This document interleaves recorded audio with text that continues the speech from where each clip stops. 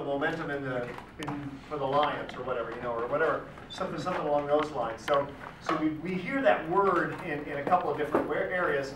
And in physics, the word is kind of the same sort of feel, sort of the same sort of idea, that we're going to take some movement and we're going to get it going a little bit, okay? When I think about it going, the concept of momentum is, with physics, is taking a massive object, whatever mass it might be, it could be small mass, large mass, whatever, but it's taking an object that has mass and getting it moving, all right? And that is velocity. And so what we have here is a really, really, really simple mathematical formula, a really very simple mathematical idea, but I hope what it does is it explains some motion of some particles, some motion of some objects. And so we can really kind of focus in on just how they're moving. For momentum, for some reason, we use the letter P as the symbol. Not sure why, but that's what it is. And then, of course, mass and velocity are M and V. So pretty simple little formula. P equals M over V. And the units are pretty simple also, because mass is always measured in kilograms, velocity in meters per second. So therefore, momentum is just kilogram meters per second. And there's no other fancy name for it, okay? Now, we can stop here and kind of call attention to the fact that when we started off the year with moving things, then we talked about an idea where we took mass times acceleration. And that, of course, is how Sir Isaac Newton defined force. A little bit different, but a little bit the same. Still we're trying to think about, let's get something moving, and what kind of force do we apply? Here, we actually have to be moving. Okay, we actually have to be moving.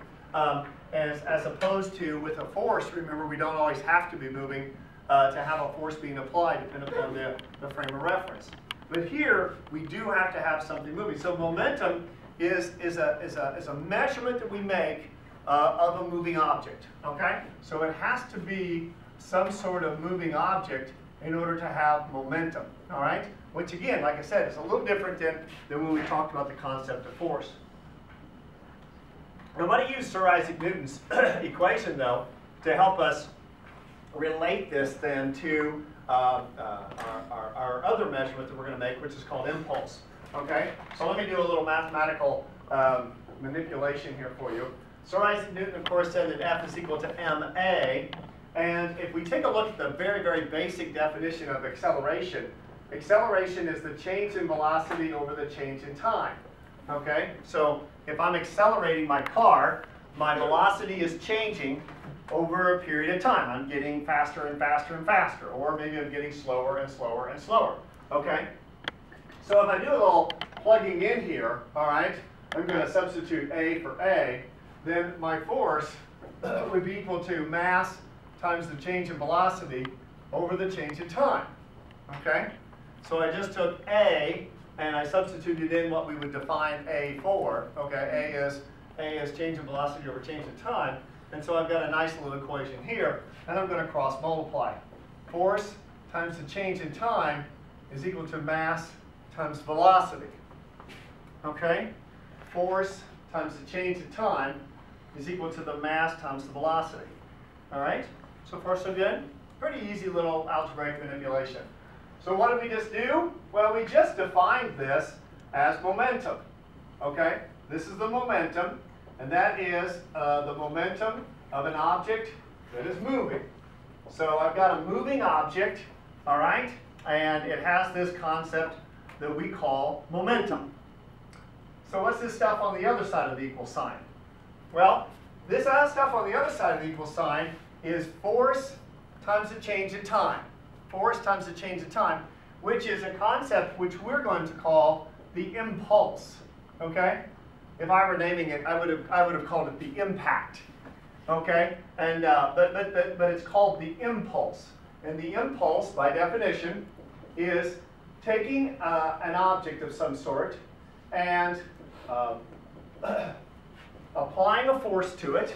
Okay? Some sort of object is going to have a force applied to it, and we're going to multiply that force that we apply to that object times the amount of time that we come in contact with it. So we're going to write this down as the contact time. Okay? So this idea of impulse is really an idea about a measurement, if you will, a measurement of some sort of collision.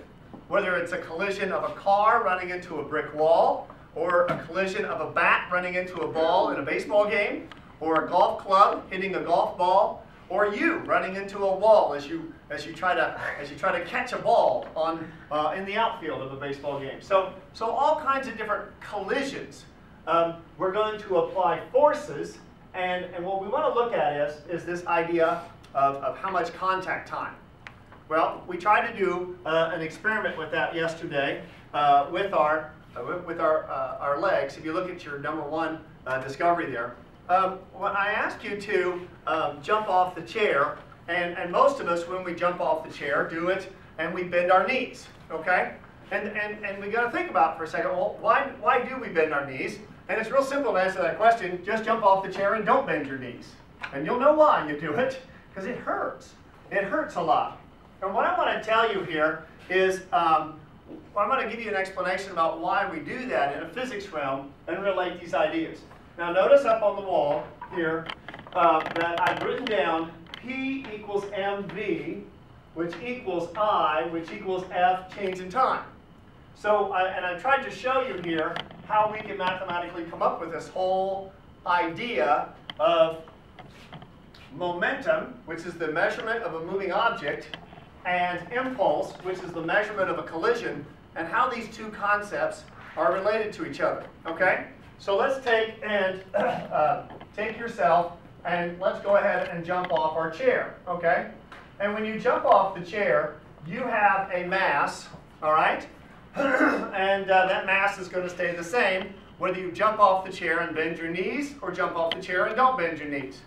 You're going to accelerate towards the Earth at 9.8 meters per second squared, and whether you bend your knees or don't bend your knees, you're going to be going a particular velocity when you hit the floor. Okay? So therefore, you are going to have a momentum equal to that mass times the velocity.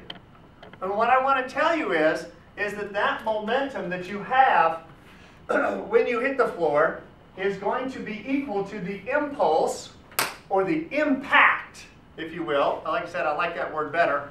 It's going to be equal to the impulse that is applied to your body from the floor, and that the floor applies to your body. Remember, Sir Isaac Newton said, for every action there's an equal and opposite reaction. Okay? But for some reason, bending your knees doesn't feel that bad, but not bending your knees does feel bad. Why is that? Well, this impulse is force times contact time. Okay? And what you do when you bend your knees is pretty simple. When you bend your knees, you increase the contact time between you and the floor. Okay? And so therefore, if we increase the contact time and the impulse is the same, okay? Well, no matter how you jump, the impulse is the same because the momentum is the same. The impulse is the same. But obviously, the force happens to be a lot less. So we end up with a lower force when we bend our knees because we have a greater contact time. Okay? It takes us longer to land. All right? And this concept applies, like I said, in a lot of ways. It's why runners wear shoes that have padding in them. Okay? Because every time you take a step running, bam, your foot hits the ground with a certain amount of momentum. And to decrease the force, we want that time to be a little bit longer. For those of you who run, know that your feet hurt a lot when you're running on something really hard like concrete. But when you run on something like the track out here, or on nice sand, to where you're, as you land, it's not always just landing on something really, really hard. You end up with more contact time because it squishes down. So the time is greater, so the force is less. Okay? So hopefully that makes some good sense. I also like to think about, like I said, baseball players running into the wall. If you're a baseball fan, you know that Wrigley Field is made of bricks on the outfield, right? You know, and the center fielder runs out there to catch a ball, hits the brick wall, and he falls down and he's hurt. But the wall out in center field of the field in Minnesota is made of this great big foam sort of baggie. It's called the baggie. And you hit it and you sort of bounce right off. It's wonderfully fun, I bet. Okay? And so the idea is that those baseball players have the same momentum. They're going to apply the same impact when they hit the wall. But if the time is greater, their force is less and it doesn't hurt as bad. Now let's flip it and look at a different direction about why we might want to do something with a greater time or a less time, okay? So let's go ahead and hit a baseball or hit a golf ball or hit a tennis ball, softball. It doesn't matter, whatever you want to hit. Want to kick a football, it doesn't matter to me. And what I want to do now is I want to talk about coaches, and they always say when you're trying to hit something, a coach, whether you're a golf coach, a baseball coach, tennis coach, everybody says follow through. Follow through. Follow through on your swing, okay? Follow through on your kick. And what they're trying to tell you here, whether they understand physics or not, right? Okay. What they're trying to tell you here is they're trying to say increase your contact time. Increase your contact time. All right? Now let's walk our way back through the formula the other direction and understand why increasing the contact time would actually be valuable. Okay? All right? So because, you see, if I increase the contact time, my force is probably going to stay the same. I mean, I've only got so many muscles. I can only swing the bat so fast. All right? So my force is going to be a constant value. I'm going to swing as hard as I can. I'm going to swing as hard as I can. But if I increase my contact time, I'm able to increase my impulse, my impact, if you will, that collision measurement that we're making. All right? What happens to all of that force times time? What happens to all of that impulse when I swing a baseball bat? Well, it gets transferred to the ball. All right? So I've got a bat and ball collision occurring, and all of that impulse from that bat-ball collision gets transferred to the ball in the form of momentum. Now, if you know anything about baseball, they always have the same size of ball, don't they? The same size of ball for everybody. But what can I increase if I have a big contact time? I can eventually change the variable velocity. You see, my force can't change. I'm only as strong as I am. The mass of the ball won't change. But by increasing the contact time, I can make the ball go with a higher velocity. If the ball goes with a higher initial velocity, the ball is able to travel a greater distance. Makes pretty good sense, doesn't it? Or in tennis, I don't want it to go with a greater distance. I just want it to go with a higher velocity. So the other guy on the other side of the net can't hit it back to me. If I'm in golf, I want it to go a higher distance. If I'm in football, I want to kick the ball. Or maybe if I'm in basketball, I want to follow through. I can shoot it from a further distance away. I can have more control over the ball, possibly. Okay. So this is kind of a good way of looking at this. So yesterday we threw an egg into a net, right? Threw an egg, and the egg didn't break when it hit a nice surface. And what was happening with that surface was the ball, the egg, had momentum, had an impulse. No matter what we did, that impulse was pretty high, but it wasn't enough force to break the egg because the contact time was high. If we reduce the contact time by throwing it against a brick wall, then the egg's going to break, isn't it? It's pretty simple. Or the floor. So, I didn't say it, someone else did. So, the next thing then that we want to try to do is try to use this idea throughout, again, I think one of the coolest things to use this is we use this throughout the idea of our sporting events, but there's also lots and lots of other practical applications. And as we get into our new project, which I'll throw out at you tomorrow, we'll talk about how we can use this in the automobile industry, about how we can use the idea of impulse and contact time and time of collision in order to make our forces less, to make our automobiles and things like that safer. So we'll kind of go from there. Now, one of the neat things about this activity that we're doing this week with our experimentation is we're going to study something called the conservation of momentum. And we're going to do it with our air tracks. and have them undergo some collisions. We're going to put two carts on the air track and have them run into each other, okay? So the conservation of momentum means that if we ignore friction, which we can pretty well close come to doing on our air tracks, if we ignore friction, the momentum that a car has before a collision should be equal to the momentum after a collision, okay? All right, let's write this down. The momentum before our collision should be equal to the momentum after the collision. And so we're going to try to see if that's true. We're going to try to work through that and see how that is, okay? So I want to do a couple of scenarios and give you a couple of ideas about how we can then mathematically deal with this kind of stuff. All right? So let's start off. Let me get my masses here. Let's start off with a dump truck. Okay? All right? I've got a dump truck, and that dump truck has a mass of about 2,000 kilograms. Pretty big truck. And I've got this little itty bitty car. All right? A little car that has a mass of only 500 kilograms. Okay? And let's perform a couple of experiments with these two guys. Okay? And we'll just keep our car and our truck the same. And let's start off with a nice simple scenario that the truck's moving down the road with a velocity of about 10 meters per second. The car's at rest. The truck runs into the car, and they move off together. Okay?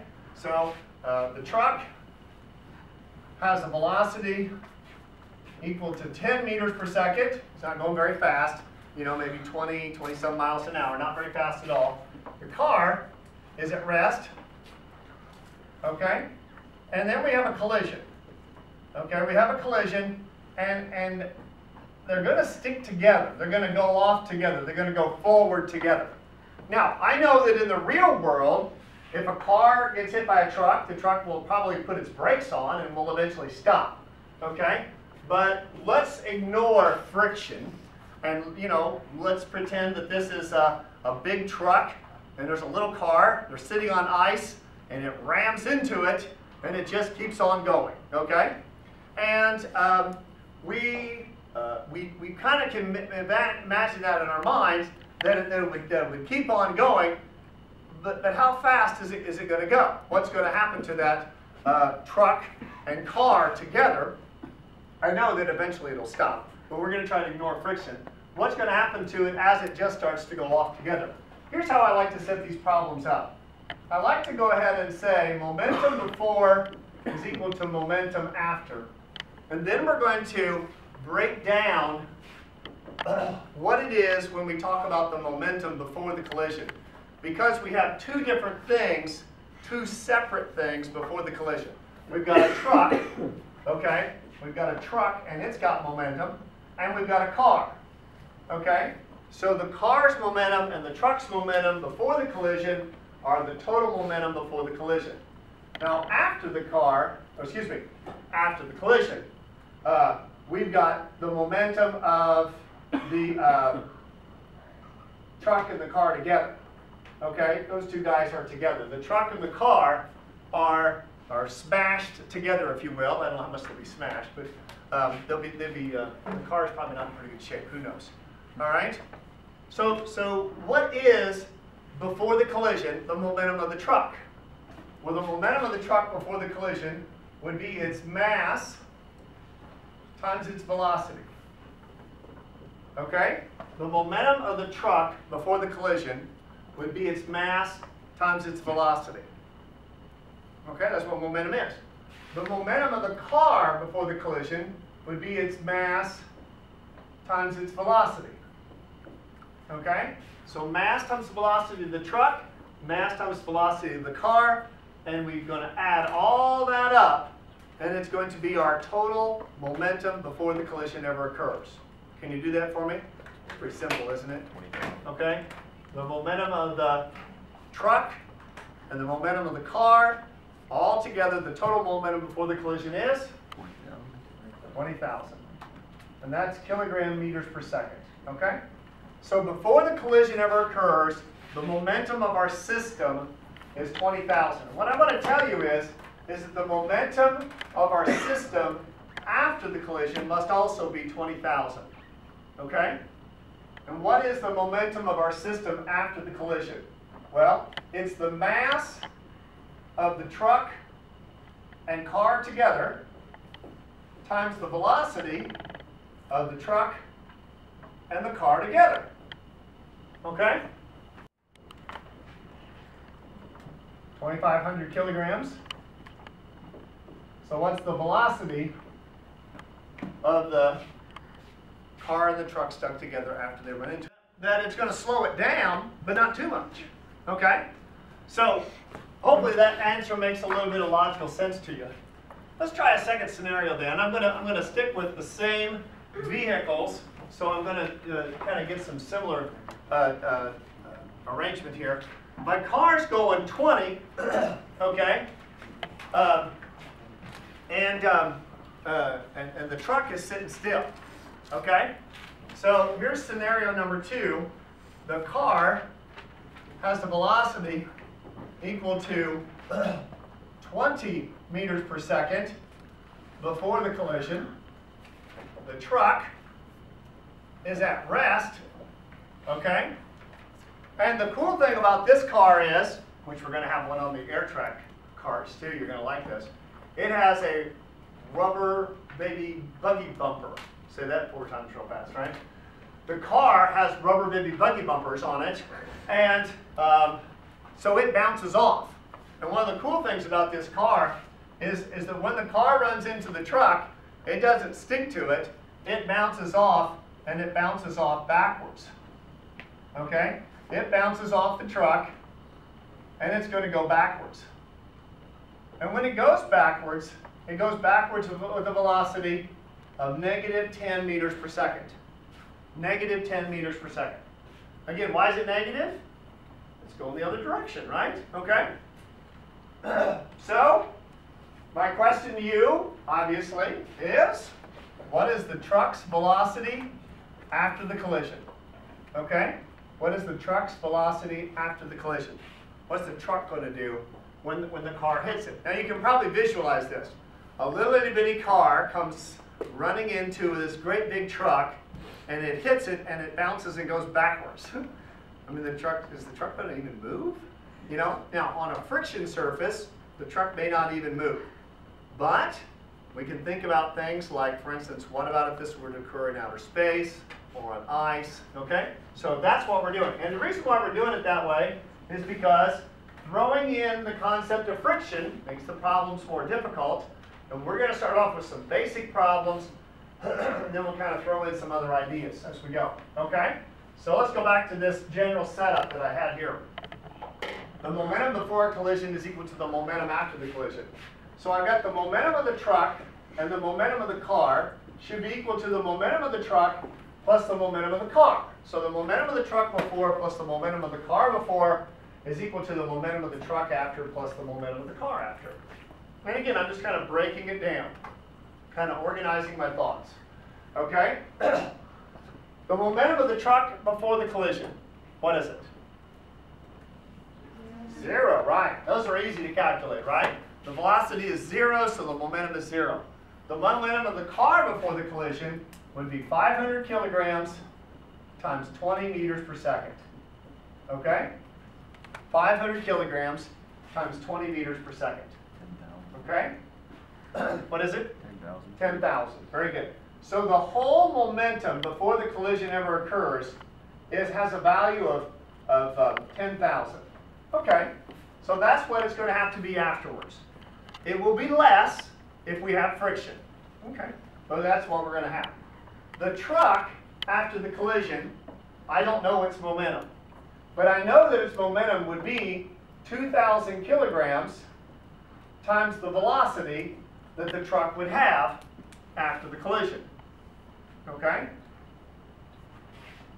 So far, so good? The momentum of the truck after the collision would be its mass times its velocity. We're trying to find the velocity, so I'll leave that as the variable. What about the momentum of the car? It would be its mass times its velocity. And again, it's important to include the negative here, because once the car hits the truck, he slows and he goes backwards. Okay? All right, so let's solve and see what we've got so far.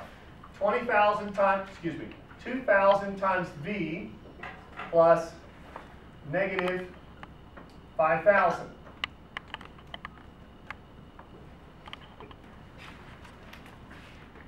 Okay? I'm going to do a little bit of algebra here. It's fun. All right? I'm going to add 5,000 to both sides. And again, I'm adding 5,000 kilogram meters per second. I got the same units, so I can do this. All right?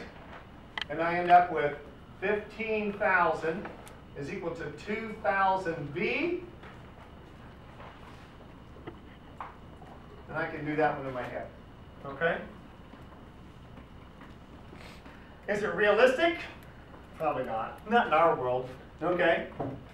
But it does give us an idea about how some things can work, and then we can, like I said, we can throw in some ideas about momentum when friction gets involved. Okay? Liz was talking to me yesterday about the movie Gravity. I got to go see the movie Gravity because all kinds of cool physics stuff out in outer space. And these laws of momentum have some really great concepts when we actually get out in outer space and there's no friction involved. We can really apply some of these. Pretty cool. You're also going to do a couple of scenarios in your experimentation where you take a a car and you run it into another car, and this one will shoot forward and this one will kind of go forward slowly. So we got a couple of different scenarios. We've got our air track set up so that we can either run cars into each other and they stick together, or we can run cars into each other and they'll bounce off of each other. So we're going to try to look at a couple of different scenarios. On the worksheet, you're going to do an activity where you're going to take a little car and you're going to run it right into a force sensor. Okay? And our computers will be able to measure how much time you're in contact with the force sensor and the force that you're applying. So you're actually measure the impulse and backtrack and calculate your velocity of your car by knowing your momentum. So we're going to try to manipulate our formulas in a couple of different ways in that respect. I think you'll like it. When we get to okay, check my time. When we get to the idea then of our enrichment, one of the things that I'm going to do is throw at you moving these things at different angles. Right now, what we're going to study in our worksheet and our experiments is just linear momentum. Everything will be in a straight line. Okay? What happens when I take this then, and again, I'm just trying to entice you to look at the enrichment because I think it's pretty cool. What about if I apply these concepts to playing pool? Anybody play pool? I love playing pool. And the physics and the geometry involved in playing pool. Pretty neat stuff. I'm going to take the 8 ball and I'm going to shoot the cue ball right at it. Okay? Well, that's my goal, is to maybe hit it straight on, but I'm not that good actually. And a lot of times I don't hit it straight on. And so, like the 8 ball, will go off in this direction. Okay? And the reason why it's going off in that direction is because it has a forward vector, forward momentum vector, and a downward momentum vector. Okay? Now, what's going to happen then to the cue ball? Well, if you play enough pool, you could probably know, and if you just look at this common sense-wise, you could probably understand that the cue ball has to do the opposite. It's going to, excuse me, it's going to continue on so that the vector that we initially started with will add up, but then because we got a downward vector, we have to have an upward vector. So we get our cue ball moving in a different direction. So that's the enrichment activity, looking at momentum moving in different directions. And so I think it's kind of cool, tying in with what we just finished with, some very simple right angle trig with some of the stuff that we're doing here. But we don't have enough time to do that with all of our stuff because, believe it or not, we also want to study something called angular momentum. Okay? Angular momentum. All right? So we're going to do linear momentum, and we're going to study angular momentum, and then vector momentum is going to be saved for the enrichment activity. What I mean by angular momentum is the idea that, well, let's just start off this way. We're going to have something moving in a circle, okay? We're going to have something moving at an angle or something moving around, and we want to study the momentum of something going around in a circle, okay? So the momentum of an object moving in a circle, okay? And we can also apply that to partial circles, but we're going to try to take a look at things moving around in circles. Well, here's one of the interesting things about angular momentum and how we're going to deal with it in our class here. What I want to do is I want you to understand that when we are looking at objects and their angular momentum, we must, as we do with linear momentum, consider the mass of the object. Okay? The mass is important in what we're studying. Okay? The velocity is also important into what we're studying. Okay? So that's what linear momentum is, right? Mass and velocity. So how is angular momentum different? Well, what really makes angular momentum different is actually one more thing which you might have experienced. Now, when I go figure skating, one of my favorite things to do when I go figure skating is I like to start going around in a circle. And so I start figure skating, I get up on one skate and I start going around in a circle, and then I pull my arms in really, really close. And what happens to me? I go really fast, yes. Okay, I was just kidding, I don't figure skate. Don't look at me like that. Okay. But wouldn't it be pretty cool if you could? You know, I watch those people on TV, I think it's pretty neat. You know, so they're going around in a circle, and they're going around in a circle, and they're going around in a circle, and all of a sudden they pull their arms in, and they start going around a lot faster in the circle. And so what we have to consider with our angular momentum is the variable that what they're doing is that they're changing their radius. Okay? They've got their arms out. They've got a great big old radius. Their mass is distributed over a wider area, and then all of a sudden they've got their mass all distributed really, really close into the center. Okay? Well, you see, if this right here is not going to change, I mean, I'm out there figure skating, my mass isn't going to change. I've got a constant mass. By changing the radius, okay, by the radius going down, something's got to give. And that thing that gives is the velocity must go up. You see, when you're figure skating, when you're going around in a circle like that, there's very little friction. So you still have to have conservation of momentum. You can't lose or gain momentum. You're going to have to stay at the same momentum. That's what the law says, and it's true. So therefore, by reducing our radius, our momentum then will cause our velocity to go up. So it's kind of a really cool experience. Now, what you're going to do, and maybe you've done it before in other classes, but we're going to sit on a stool that spins, and we're going to change the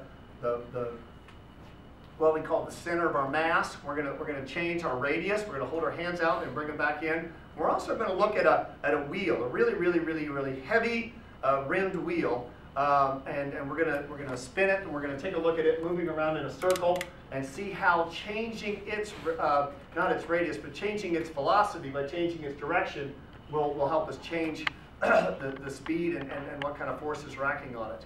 How many of you ride motorcycles? Anybody ride a motorcycle? Good. I've got a couple of good examples then.